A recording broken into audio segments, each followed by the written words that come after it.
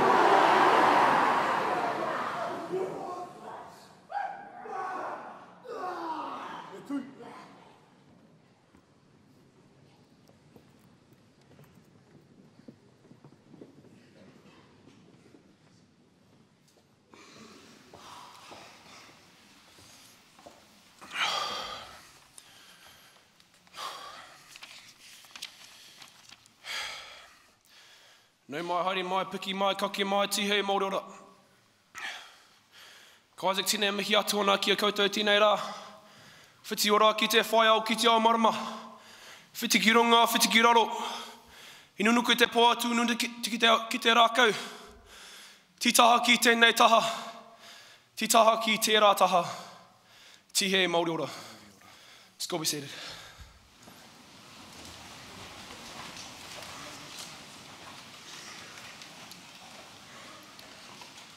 Proverbs chapter 24, verses 3 and 4. By wisdom a house is built, and by understanding it is established.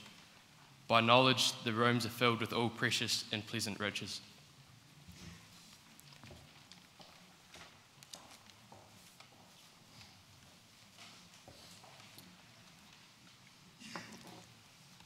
Marina, everyone. I want to start my part of the assembly in a minute, but there's something very important I'd like to do first.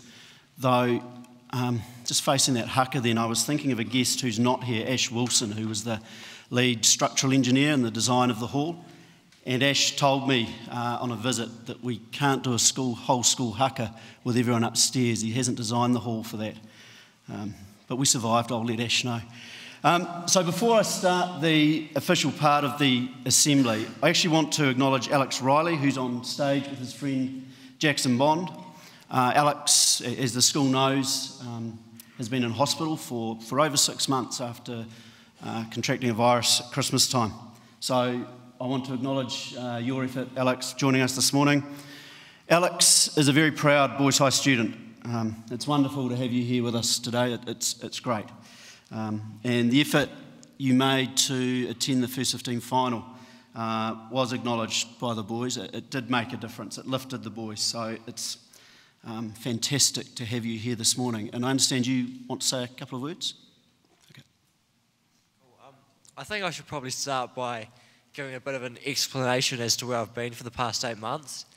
So on the 17th of January this year, I was admitted to Nelson Hospital while I was on holiday with a rare illness called Guillain-Barré syndrome, which basically attacks your autoimmune system, and I was left completely paralysed for a wee while, yeah. So since then I've been making slow but steady recovery.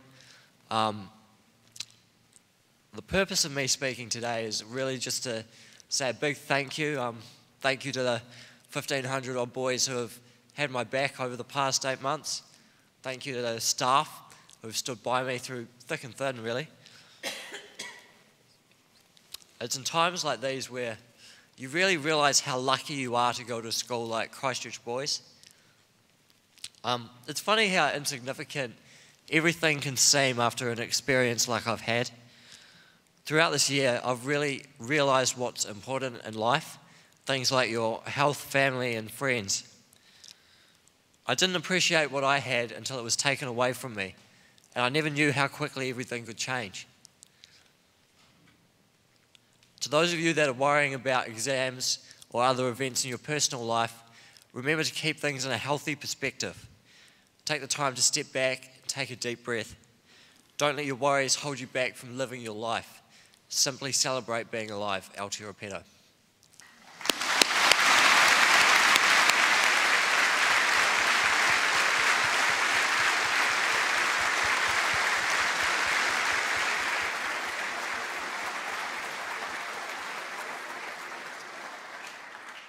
Well done, buddy. Hey, you're going to leave stage in a minute, but you don't know about this, but just before I'd leave stage, or before you leave stage, I think it'd be great if you could present the UC Championship trophy to our First 15 captain, Adam Reid. I do want to congratulate the First 15 on their outstanding season, their deserved victory in the UC Championship, and your outstanding performance in the South Island final. The school's very proud of you, so Adam, if you could come forward.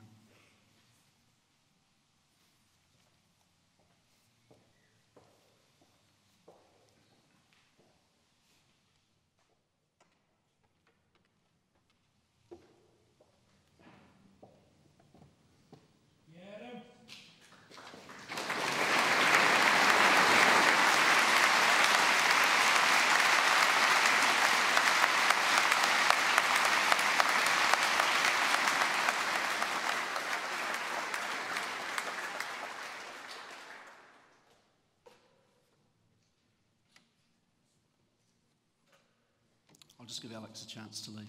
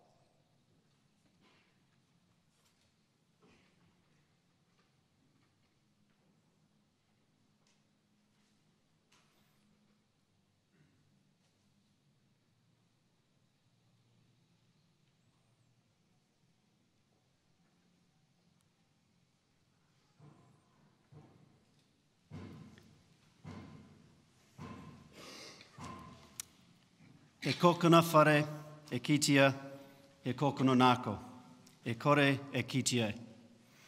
The corners of a hall can be seen and examined, but not the corners of the human heart. Morena boys, Morena staff, Morena to our special guests, John Osborne, the board chair and board members. Kaumātua, Mātu Rangihau Te Moana, and Mātua Timariki Williams. Representing our Runaka, Nai Tuahuri, Lynn Taaki. Representing the PTA, the Vice President, Malcolm York. David Rankin, Chair of the Te Kura Trust.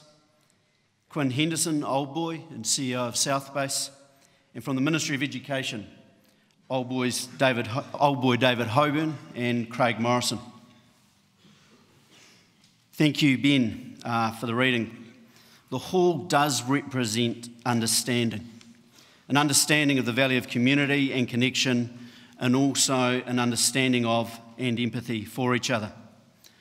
Thank you very much to our whānau for this precious gift. It's an honour to be the headmaster of this school.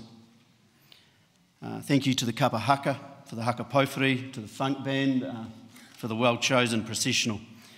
Thank you to our kaumātua for the blessing of the hall this morning. And it's my pleasure now to invite Mātua Daniel to come forward and tell us about what's happened this morning.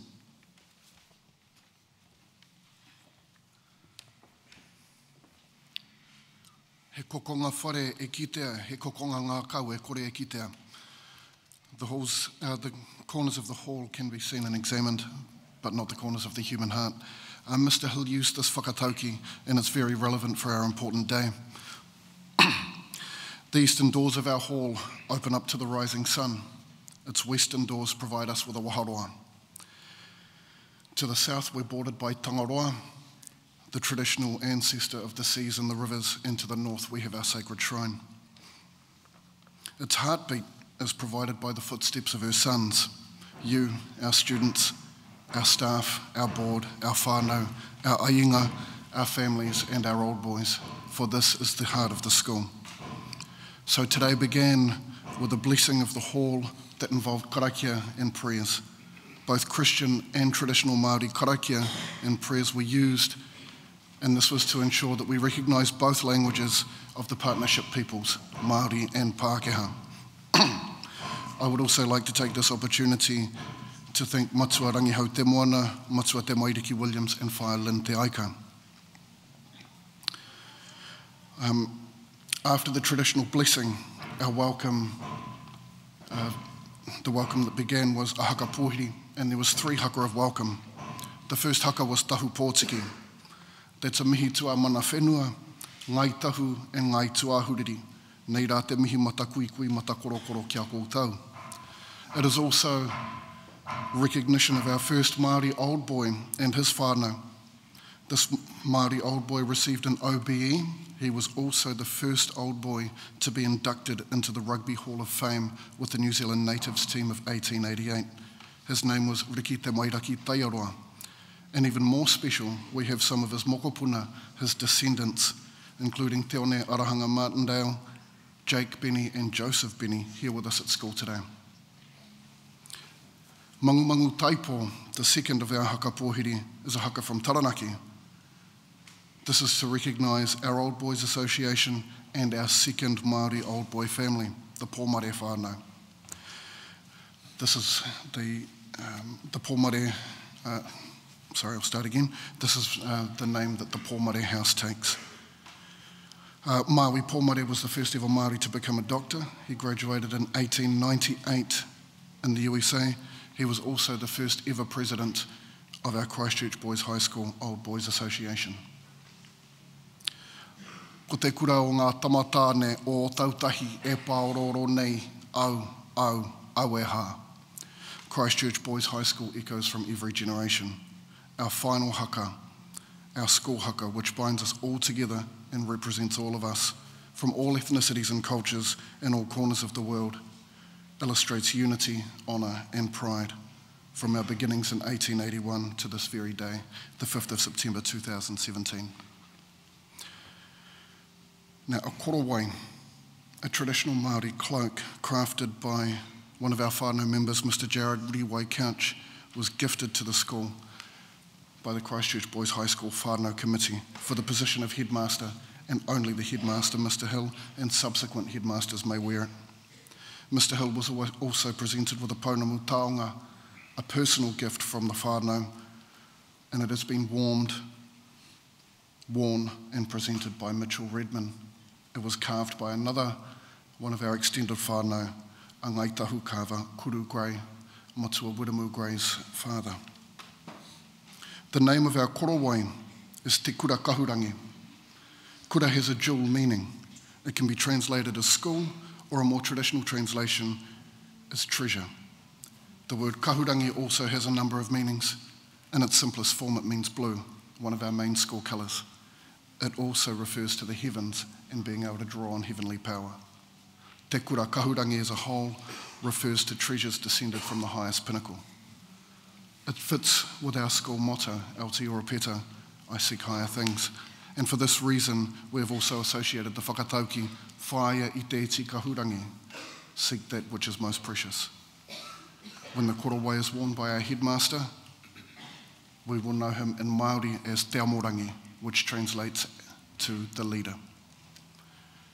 E te whānau whānui, I aku nui I aku rahi, ahakoa I tino te kupu, ka nui te mihi, kai te rere tonu ngā mihi ki a tātou katoa, tēnā koutou, tēnā koutou, tēnā koutou katoa.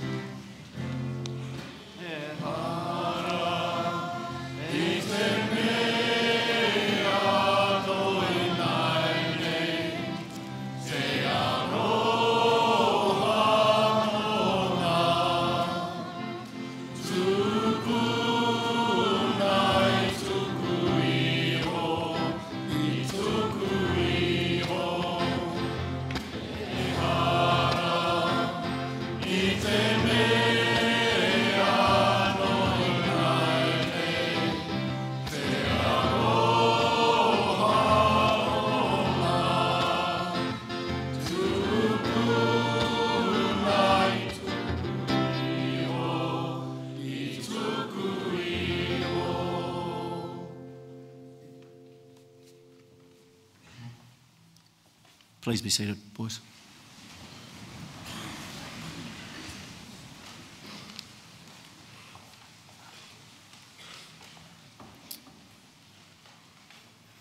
Thank you, Amatua. Daniel, for your words. Boys, we all benefit from a wider cultural view of the world. It's important that we do learn cross-cultural skills, and we'll be deprived if our environment is monocultural. And I'm just going to hook up some technology.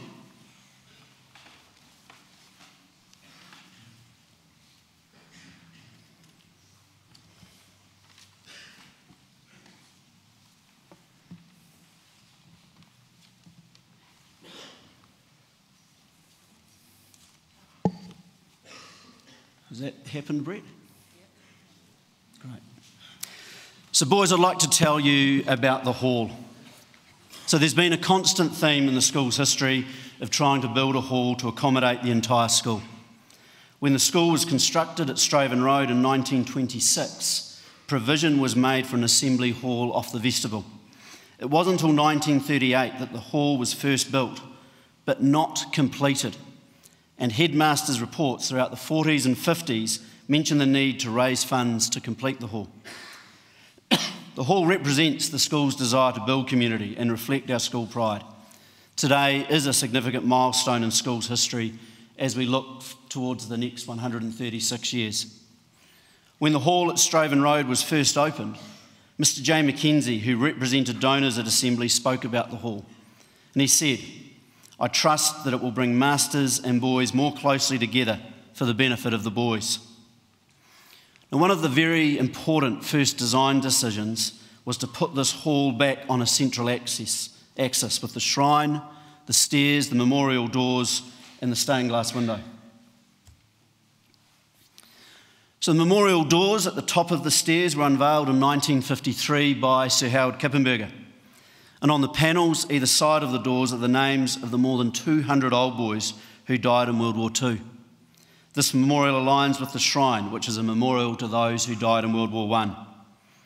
In each corner of the stairway landing, is a memorial book in a locked glass case. The book on the left contains the names of the old boys killed in World War I, and the book on the right contains the names of those killed in the Second War. Also at the top of the stairs are two stained glass windows, which remember school and New Zealand's greatest soldier, Major General Sir Howard Carl Kippenberger. Kippenberger died in 1957, and the Old Boys Association decided in 1958 to commemorate his memory with these two stained glass windows. So the east window has the ensign of the 1st Canterbury Regiment, which is a white heron standing on one leg in water and surrounded by two green fern fronds. The border is composed of small crowns and crosses, and it has a quote from Kippenberger. "In each of these great struggles we fought against the powers of evil incarnate on the earth, and by God's blessing we have prevailed. The struggle still continues and will forever." And then it has the Māori words, "Aki, aki, kia kaha, forever and ever, be strong." The west window depicts the Archangel Michael defeating the dragon. The Archangel in armour stands upon the dragon and slays it with his spear in its gullet. Michael holds a shield and the scales of justice, and above the group is the crown of eternal life. The border depicts the initials of both Howard Kippenberger and Michael, and it has biblical text from the book of Micah, chapter 6, verse 8. "And what does the Lord God require of thee, but to do justly and to love mercy and to walk humbly with thy God?" The windows were unveiled on Anzac Day, 1961, and one of school's great old boys, Brigadier J.T. Burrows, gave the Anzac address. Burrows had been senior monitor, head of Adams House, captain of the First 15 and First 11. He was senior boxing champion and senior cadets officer. He was the Dean's Scholar. He played cricket for Canterbury, and he was also the New Zealand University's boxing champion. He was an All Black and later All Black coach. In World War II, Burrows was a divisional commander, and he led a famous breakout after being surrounded by the Germans in the North African desert in an action described as the most ferocious infantry engagement of the war. Burrows was also the rector of Waitaki Boys High School and commanded the New Zealand Army in Korea. In Burrows' Anzac address, he talked of serving overseas and meeting with old boys and reminiscing on school days, talking of former masters and incidents that made them laugh. He said, "I thought then, as I think now, that the same qualities that made a good schoolboy made a good soldier. Unselfishness, thoughtfulness for others, truth, honesty, loyalty, courage, the very foundations on which a school like this is built." Burrows also spoke of Kippenberger in his address. Kippenberger was of slight build. He was gentle in manner and he was observed to be shy. He was unusually for the time an emotional man, yet Kippenberger is remembered as New Zealand's greatest soldier. At age 18, Kippenberger served as a sniper for 10 weeks in the Somme until he was seriously wounded. In World War II, he won 2 Distinguished Service Orders and he rose to lead the New Zealand Division. As a leader, he had a special bond with his men because his men knew he always put them first.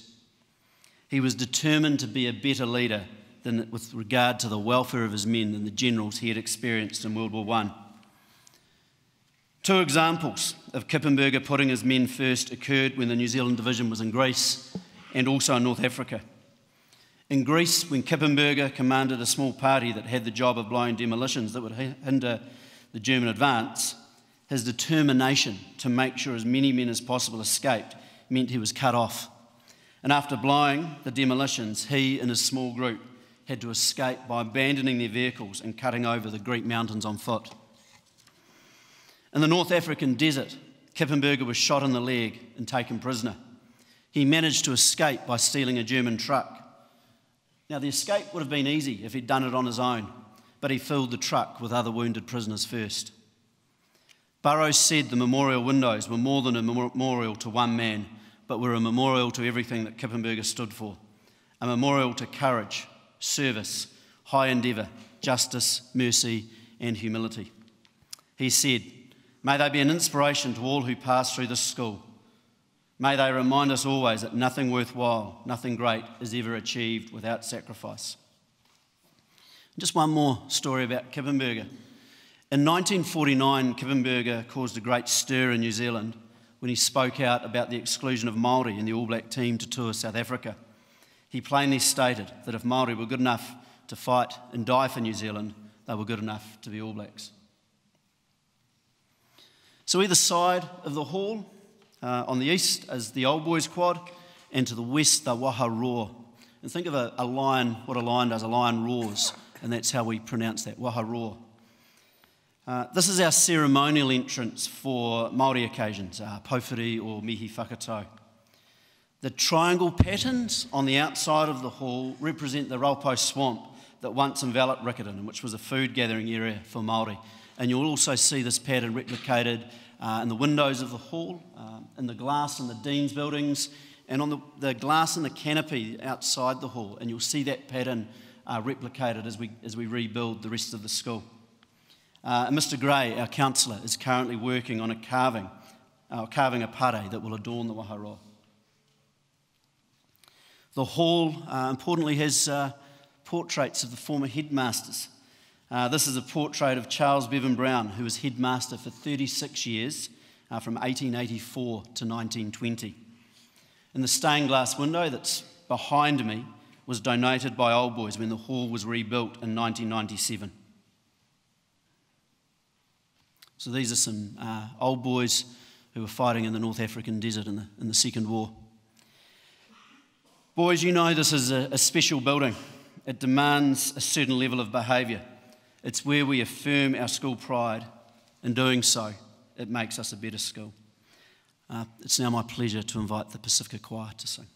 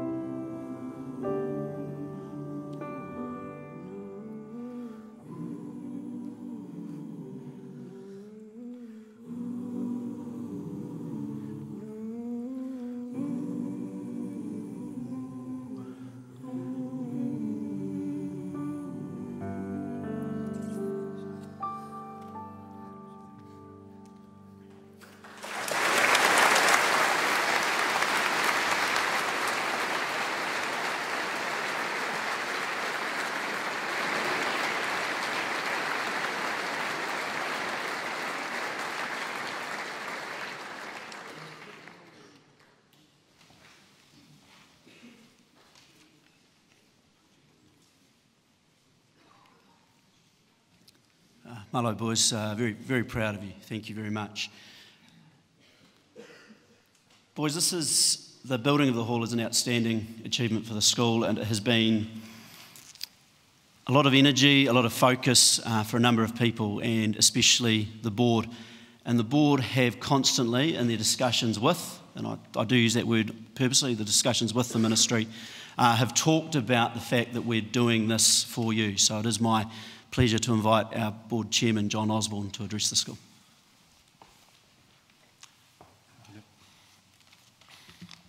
As I step up from my ringside seat there, I'm reminded of a phrase, and if I may be excused to paraphrase, that's one small step for a man, one giant leap for this school, to find myself standing here today.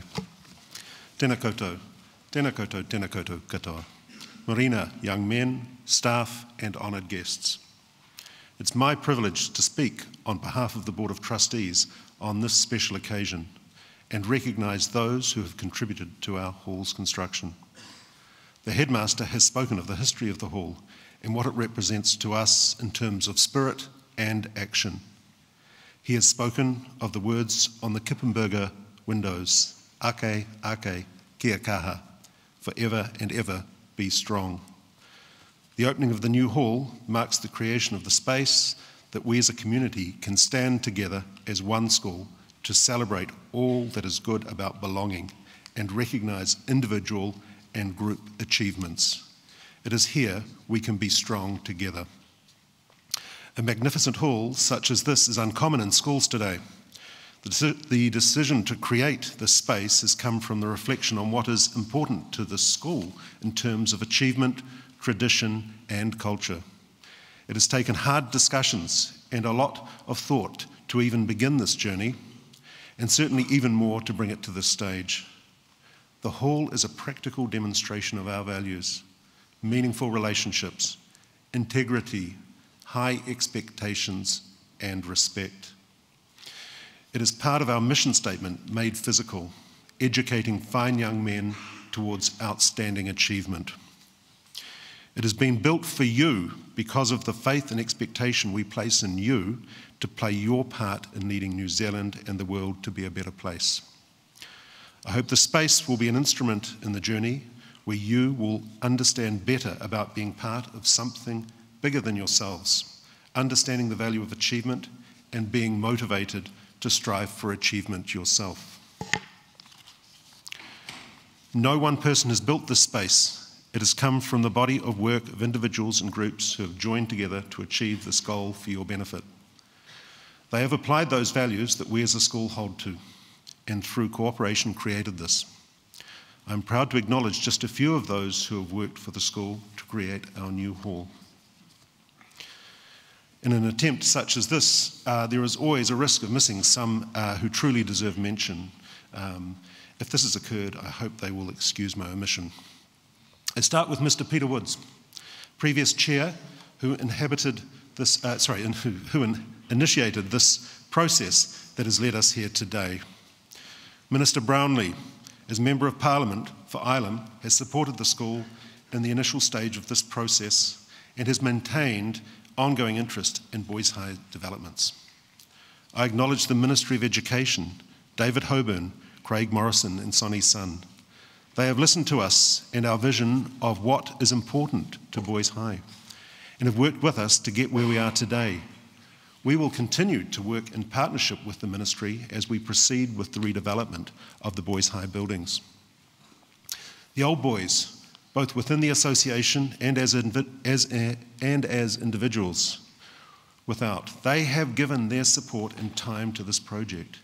As well as the executive, I recognise David Hopkins for his engineering expertise and Murray Strong in enabling community consultation. I recognise parents, whānau and friends of the school who have contributed with their clear message of expectation both around this project and the strategic plan that has guided our decision making. I also acknowledge the PTA represented here by Malcolm York today and Te Kura Trust represented by David Rankin. Their practical contribution to actually enabling this to happen is much appreciated. Our architects have been Jasmax, Hamish Boyd, Lars von Minden, Clive Jackman, Martin Barr, Carmel Wade, Richard Heyman and Gwenna Gilbert. They have all worked developing our master plan from concept into the actual reality of this remarkable space. The Greenstone project team, Nigel Cooper, Tony Webber, Adrian Matthews and Elliot Brown have managed this project through to completion, meeting challenges as they arose with professionalism and creativity to ensure the successful completion of the work. Consulting engineers Lewis Bradford with Ash Wilson and Robert Lane have taken on the responsibility of developing engineering solutions that have worked in our unique environment. Ash Wilson has shared his passion for the work he has done by speaking to the school about the role of engineering in making the hall possible. Construction has been done by South Base. Quinn Henderson, Nick Jennings, Phil Craw and Aldo Dupreez have been some of the key members of this team. They have risen to the challenge of this project and timeframes. They have shown a real commitment to the school and have built a fine hall that we will enjoy using for decades to come. Living in a building project is not an easy thing to do. It tests relationships and requires stamina to endure the practical facts of a construction site. I wish to highlight the work done by Mr. Craig Dunnett, working with the construction team on a daily basis, coordinating with them to ensure that the school calendar is able to run as smoothly as possible. Our caretakers, Kevin Newlands and Alex Dryden, have put up with disruption and relocation over this time and have managed their duties well. Staff of both music, drama and IT have also spent considerable time ensuring the hall space has been developed to meet the needs of the school. Their work will make the hall a key space for cultural activities. You, the students and staff, endured the necessities of the construction, the relocations, the noise, the broken paths and all the other disruptions to school life. On top of that, you, the students, have been without the hall for 6 years and maintained our school spirit throughout this time. Well done. Ultimately, the responsibility of the day-to-day management of the school falls to one person, the headmaster. He has not only carried the usual responsibilities of school leadership, but also that of hall development. I acknowledge the work Nick Hill has done over and above his usual demanding role in the school. I will finish with the school governance of this project. Community members Andrew Haig and Pete Summers have freely given their time to support the school. They have brought considerable expertise from their professions and are an example of the community support the school enjoys. Both this and the previous board have invested much time and energy into this project, both at board level and through the Property Steering Group. I recognise the work of Mark Walls, Lilias Brown, Leanne Watson, Paul Nichols, Jack Harris, Mike Medlicott, Hugh Dacre, David Caldwell, Anne Johnson, as well as previous members, Philip Roth, Jonathan King, Kiri Jardin, Billy Hanson, Peter Woods, Sam Eddington, and Raphael Franks. At the end of my speech, I will ask you to show your appreciation to all those who have served the school to bring us to this point today, including those who remain unmentioned. Finally, this is our space, the heart and soul of the school. Let us use this hall well and wisely and grow as a school in success and friendship. Aotearoa.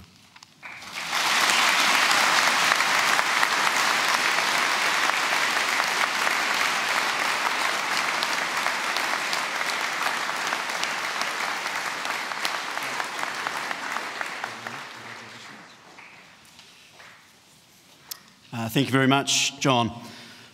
Boys, to represent school is a privilege, and another privilege is to cross stage.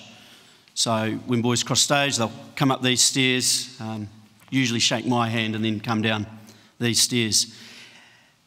And to cross stage not only means outstanding achievement, but also you'll only be able or invited to cross stage if you're reflecting the school's motto of Aotearoa.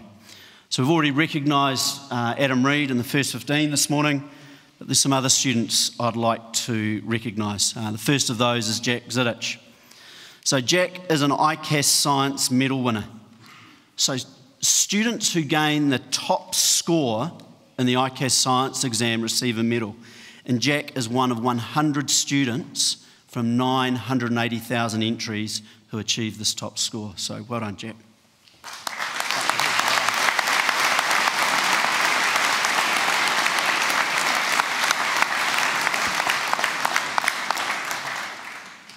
Daniel Meehan has successfully won the Australian Golden Glove boxing title in the 57 kilo weight division. This happened in Brisbane while he was representing Canterbury. Great achievement, Daniel, well done.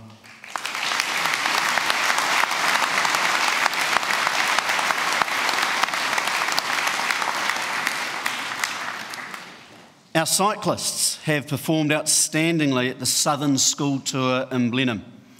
In the under-15 general classification, second was Michiel van Hennigan. In the under-16 in the general classification, first was Lawrence Pithy and third was Abe O'Donnell. The king of the mountain was first was Lawrence Pithy. In the sprint ace, also first was Lawrence Pithy and third was Abe O'Donnell. The under-16 national criterion champion was Lawrence Pithy. So I'll get Michiel, Abe and Lawrence to come forward.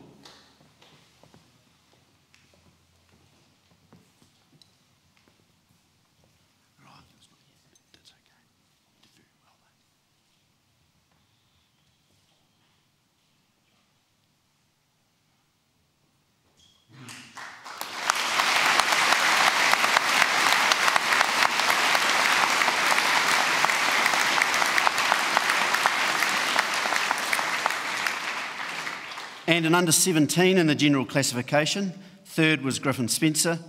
In the King of the Mountains, second was Griffin Spencer. And the sprint ace, third was Griffin Spencer. In under-20 in the general classification, first was Campbell Pithy. Second was Bailey O'Donnell. The King of the Mountain, first was Nick Thornley and third was Bailey O'Donnell. The sprint ace was Campbell Pithy. And the under-20 national criterion champion was Campbell Pithy.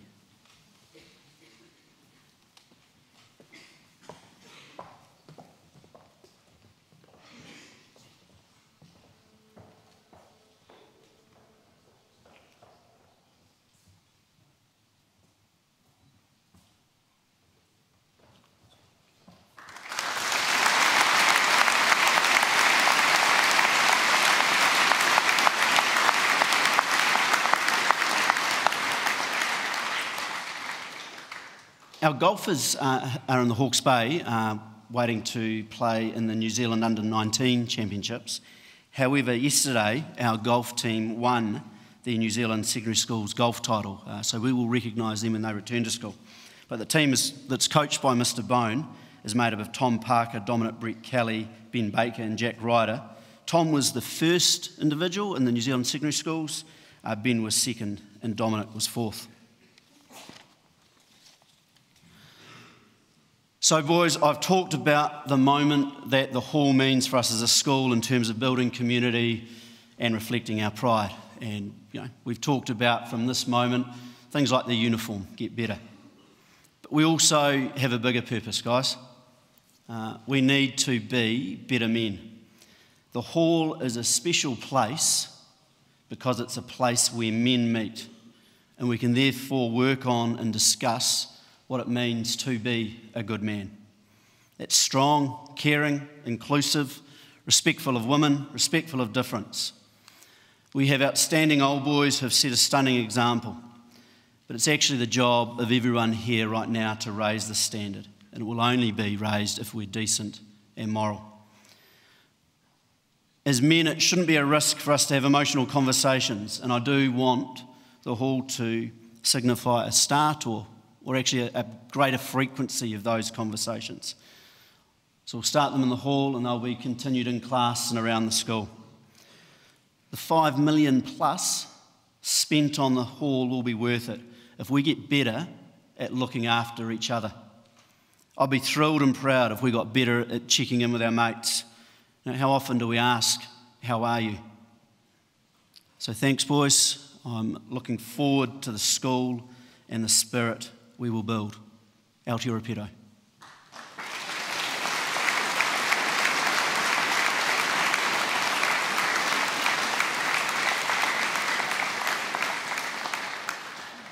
Please stand for the school song.